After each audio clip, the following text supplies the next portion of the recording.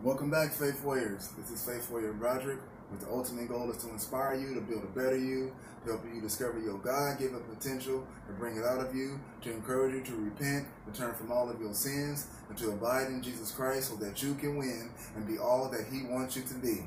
To empower each other, to enhance each other's lives by desiring the sincere milk of the Word so that you can grow thereby, building upon the foundation of the apostles and the prophets and Jesus Christ, His awesome self, being the chief cornerstone. Let's continue to fight the good fight of faith and lay hold onto eternal life. Now, today's lesson, we're going to go to the book of Galatians, the 5th chapter, and we're going to go start at the 19th verse, and we're going to try to go to the 21st verse, but it will be two parts. I will say that it's going to be two parts. So today we're going to talk about the works of the flesh. The works of the flesh, okay? The sinful nature that controls men when they allow it to control them. Okay, so these sins, if you do these sins, you will be in hell if they are not repented of. Okay, so I'm gonna grab my Bible real quick, right? Okay, and we're gonna go to the book of Galatians. Okay, go to the book of Galatians. The Apostle Paul wrote to the Galatian Christians. Okay, and he was letting them know that if they do these sins, they will not inherit the kingdom of God if these sins are not repented of. Okay, contrary to what you're hearing in the world, you got people saying you can do these things once you confess God, you're good. It's all good. Once saved, always saved. That's a demon doctrine from the pits of hell. Do not believe it. Okay. Now, I'm also going to be translating these words in the Greek. So if I'm not pronouncing them right, please forgive me. And I'm definitely going to try my best to pronounce them right. Okay. So 17 works of the flesh. It is 17 sins that are listed in Galatians, the 5th chapter, 19th to the 21st verse. Okay, so Apostle Paul says, now the works of the flesh are manifested. The works of the flesh, the activity of the flesh, the action of the flesh, right, are manifested. Manifested means clearly seen. It is evident that what is being done is of the works of the flesh. Okay, that's what manifesting, obviously. Okay, so now the works of the flesh are manifest, which are these. Okay, number one work of the flesh is adultery. Adultery in the Greek means moikia, which means unlawful sexual relations between men and women. So if you are a man married to a woman, or you are a woman married to a man, right? If you have a secret lover on the side, that is called adultery. If you're sleeping with that person on the side, that is called adultery. If you're going out on secret dates with a woman, even though you ain't probably entered intercourse within her, that is still adultery, because you went out on a secret date and your wife or your husband don't know nothing about it. Right? Jesus Christ said if a man look upon a woman to lust after her, he already uncommitted adultery in your heart. So you got to make sure that when you out in the world and you seeing women, right, you got to make sure that you ain't going to lust after them. Yeah, I understand women is beauty. You understand that. And I know that you're not blind. I understand that. But Christ said if you look on her to lust after her, lust is a longing. You are longing for her. You desire her. You fantasizing about her. He said you are committing adultery already in your heart, and you ain't even did the physical activity. Adultery, once again, is in the Greek is mokia, unlawful sexual relation between men and women. Okay? Husbands, stay faithful to your wives. Wives, stay faithful to your husband. Don't have a secret lover on the side, because if you die in that sin, you will be going to hell. I'm not being judgmental. I'm telling you what the word of God is saying. If you don't repent of that sin, you're going to hell. Okay? Work of the flesh, number two, fornication. The Greek word for fornication is porneia. All right? It is unlawful sexual relations between men and women that are unmarried. So if you are unmarried and you have a boyfriend, if you are unmarried and you have a girlfriend, man and woman, woman and man, okay? If you have that, and then if you are sleeping with each other and you ain't said I do, that is called fornication. Listen, you cannot do the do until you say I do. Before you do the do, you got to say I do. In the eyesight of God. Because if you're sleeping with each other, that is called fornication. And if you die in that sin, then you will be going to hell. But God said it's not my will that anyone should perish, but that all shall come to repentance. God wants you to repent. Don't stay in that sin, especially when you know that what you are doing is wrong. Now is the time to say, God, I'm sorry. I'm sorry. Look, before I got married to my wife, I was a fornicator. And I was wrong. It was not right what I was doing. And if I would have died then, I would have been in hell. But God gave me space to repent. And I repented and turned from it. Jesus is calling you right now. You're either going to decline or you're going to accept. It's time for you to accept him into your life. Don't let fornication be your ruin. If you got a boyfriend right now, y'all can go out on y'all dates. Y'all can hold hands, kiss on the cheek, a little pecker on the lips. It's okay. But don't get to start touching and doing all that stuff, because when you start touching and doing all that stuff, it's going to arouse those feelings. And when it arouses those feelings, the kissing leads to other things, and then it starts leading to the illegal things. And then next thing you know, clothes is going to be off, and then fornication is going to be committed. Don't commit fornication. If you've been with your girlfriend for 5 years, it's time to propose. If you've been with your boyfriend for 10 years, it's time to propose. Don't be sleeping together for all those years. You playing with fire. It's time for you to put a ring on it and say, will you marry me? Paul said it is better to marry than to burn with the passion. It's the passion to commit fornication. It's better to marry than to burn with that passion. Works of the flesh, number 3. Uncleanness. Greek word, akatharsia, which means whatever is opposite of purity, including homosexuality, man with man, lesbianism, woman with woman, pederasty, which means pedophilia, or bestiality, humans messing with animals. Those things are considered unclean, okay? There's no man with man, there's no woman with woman. Those things are sinful. Now, many people would throw stones at me right now. They will say I'm hateful, I'm being spiteful, I'm unloving. I'm not unloving. I'm telling you what the Word of God is saying.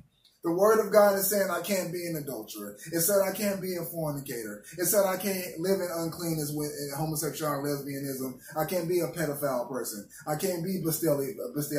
Listen, there is still hope. You can repent to God. You can turn from your sin and repent to God. I'm not singling any one of these sins out. All these sins will send you to the lake which burneth with fire if they are not repented of. I love y'all, man. I do. I really love each and every one of y'all that listen to this video right now. If you are in any one of these sins, please turn to God. I'm not teaching these things because I hate you. I'm teaching these things because I love you. True love tells you the truth. Fake love will say, oh, it's okay, and they support what you're doing and saying it's okay. And when it's not okay, when they go from behind you, they saying it's not okay. But to you, they making it like it's okay. It's not okay to be an adulterer. It's not okay to be a fornicator. It's not okay to live in uncleanness. It's not okay. God has made a way so that you don't have to be in bondage to those sins. There is a way out. Jesus is the hero. Grab a board. Come on the board of Jesus. Grab upon Jesus. He will take you to higher heights. He will take you to deeper depths. He will cleanse you and purify you. Jesus is calling. Answer the phone. He's calling. Answer the call. Works of the flesh, number 4. Lasciviousness. Greek word, asalagia, which means lasciviousness is promoting or partaking of that which produces lewd emotions. Anything that develops or manufactures sin and lust, sexual sins and lust. That is why many worldly pleasures has to be avoided by Christians. That is why some things us as believers we just cannot go to, because it's going to be a lot of sexual perversion there, a lot of things that will cause you to sin against God. Then you're going to be committing lasciviousness. It's things on TV that we can't watch. We got to be careful. I have to change a lot of things that I watch on TV now. Certain things that I just won't watch now because I'm terrified, because I don't want those bad, lustful feelings to come up in me. When you give Satan an inch, he gonna take a mile. We have to be on our guard. We cannot give place to the devil. Any kind of foothold he's going to try to get in your life, he's going to do it. Don't commit adultery. Don't commit fornication, uncleanness, and lasciviousness. Now, if you do these things, ask God to forgive you of your sins, and then you have to turn from your sins. You cannot ask God to forgive you for these things and continue in them. That's not salvation. I'm sorry. I know it's a lot of people in churches teaching that today. They say once you believe, you're good to go. No, it's not. If you confess your sins and believe in Jesus Christ, and you turn your back on him and go back into your old sinful ways, you will die in your sins and you will go to him. Works of the flesh, number 5. Idolatry. Greek word, idolatria, meaning image worship. Idolatry includes anything on which affections are passionately set. We cannot commit idolatry. Praying to Buddha, getting on our knees and praying to Mary. There's no salvation in any of those. We don't kneel down and pray to a statue. There's no salvation in any of them. Peter said there's no salvation under any other name but by the name of Jesus Christ. We don't worship idols. We don't worship totem poles. We don't worship trees. We don't worship statues. We don't worship our houses. We don't worship our cars. We don't worship the TV. We worship God. Don't let these things take your heart. Set your mind on things which are above. Seek ye first the kingdom of God and his righteousness, and all these things will be added unto you. Where your heart is where your treasure is. If your heart is upon this world, that's where your treasure is. If your heart is upon God, that is where your treasure is. Jesus said that himself.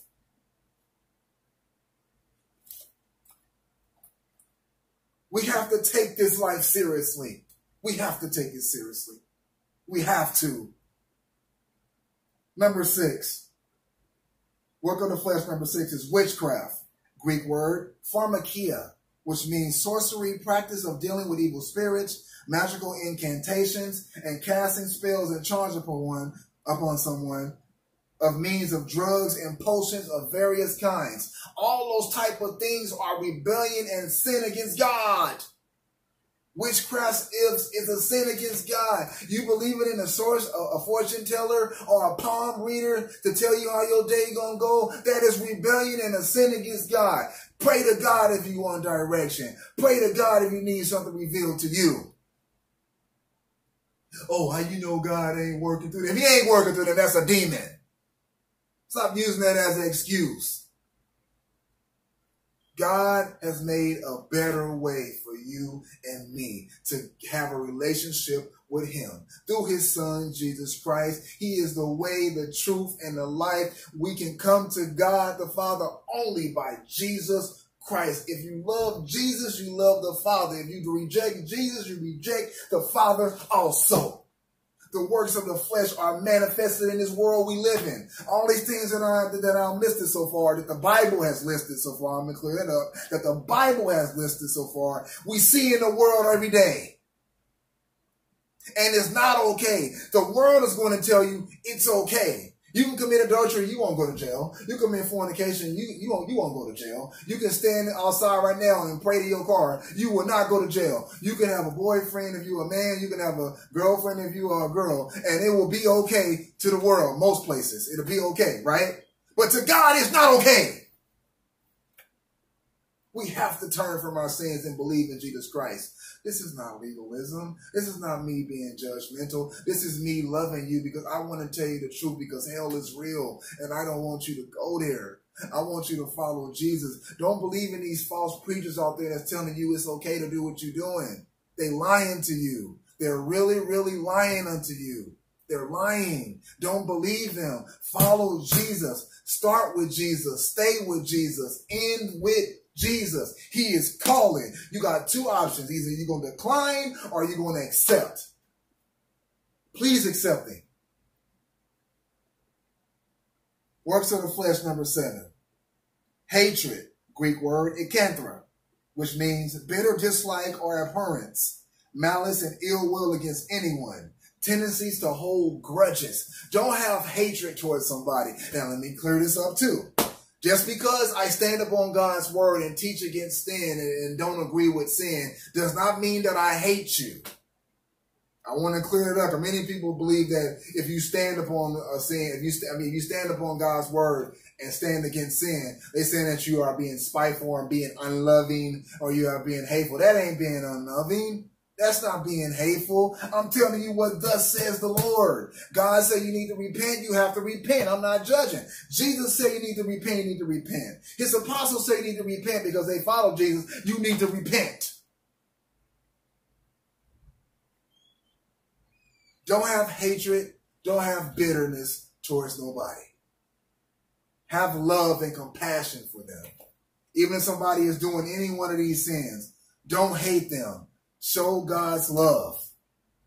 You don't have to agree with what they're doing, but show God's love. Let them know that God is ready to forgive them.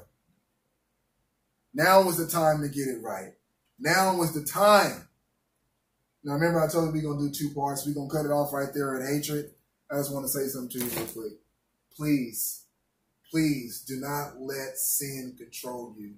Do not let sin get the best of you. Do not let the works of the flesh work in your body. The Bible said, let not sin reign in your mortal body so that you may obey it in the lust thereof. Sin is like a tyrant. It wants to rule you, but God wants to save you from that bondage and set you free in his son, Jesus. Don't believe in these false doctrines that you hear out there. If you go into one of these churches that is once saved, always saved, you need to run far from them. Far from them. Even if you have to stay at home and read your Bible and worship and pray to God right there, that's okay. I'd rather you run away from that false teaching church and have Bible study at your house, right? And you just pray and worship God there until God guides you somewhere else that's teaching truth. Because it is too much false doctrine out there, and your soul is precious. It is precious to God. I love y'all. Please, we're going to pick this back up with part 2 of Works of the Flesh next time. Please follow Jesus, faith warriors. We are faith warriors for God. We fight for God. We stand for God. We stand for everything that he believed in. We love what he loved. We hate what he hated. And at the same time, we still show love to try to draw them in. It ain't us being judgmental. It's us being loving. Watch those that tell you that it's okay to do what you're doing knowing that it's wrong. You should want to listen to those that's telling you the truth. Oh, blessed be the name of the Lord. Until next time, faith warriors, continue to reach higher and strive every single day to build a better you. And remember, Jesus is Lord, whether you believe it or not. Love y'all.